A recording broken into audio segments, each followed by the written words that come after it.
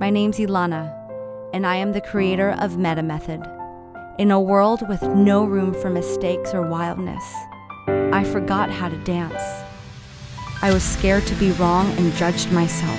Everything I did never seemed to fit in the boxes that were created for me. So I finally broke out to find out what I wanted.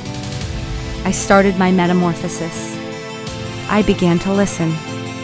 I traveled, met teachers, got lost, and then found in the medicine wheel. It was a map and symbology that explained health and the cycles of life.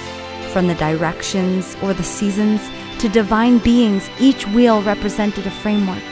I chose the elements. I always felt better in nature. Before I knew it, I had discovered a roadmap that crystallized every time I practiced. I called this space Meta.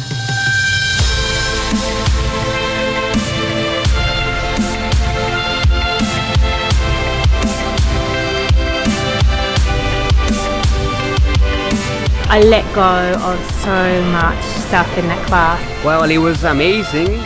Sheer magic, complete liberation. Powerful.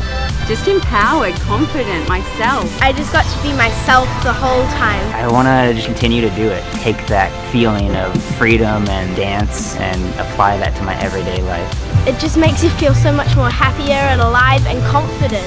It was a journey through resistance to total euphoria, surrender, and just feeling totally cracked open. I feel so raw, like I'm starting over.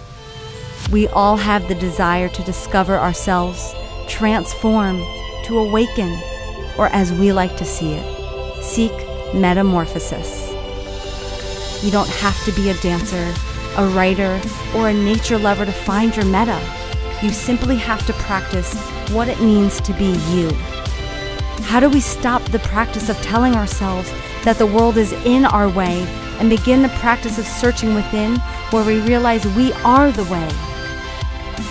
Imagine that you could be a caterpillar one moment and a butterfly the next. When will your metamorphosis begin?